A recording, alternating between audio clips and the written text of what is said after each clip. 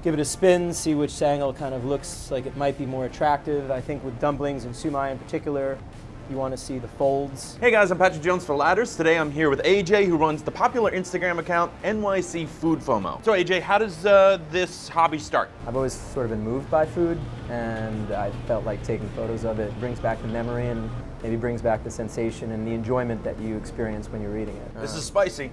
It's got a little kick to it. I'm gonna be sweating even more than I already am. There you go. How long does it take you to get the photographs that you need? If I have good lighting, I can get done in, a few minutes. Depending on how many items we have, we can eat while it's still hot, and that's great.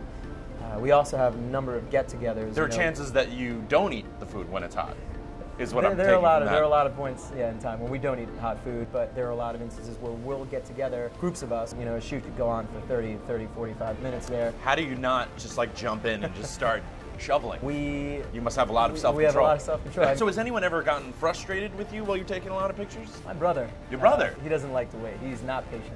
He right. He doesn't have that willpower. Someone got all the good genes and someone got the lesser. Exactly. Anytime you see noodles, generally on Instagram especially, you see a noodle lift. Can you just speak a little bit to the importance of having a hobby no matter what it is? For me, what's important about having a hobby is having things to look forward to outside of my day-to-day grind.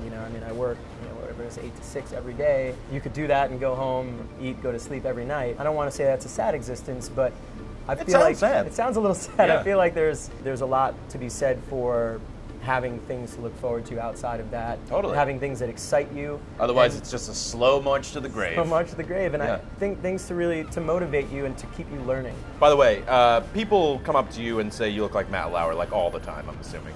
Happens, yeah, it does happen. Have you ever gone into a place thinking you're going to take a picture and was sort of disgusted with like the food or the cleanliness or anything like that? I'm there to promote things that I enjoy and to share, and that's what this has become. Right. I'm not there to criticize anyone. I don't have a culinary background, and I frankly don't have just a simple man with an Instagram account, all right? Exactly. That's all that I am. Very self-aware. I'm trying.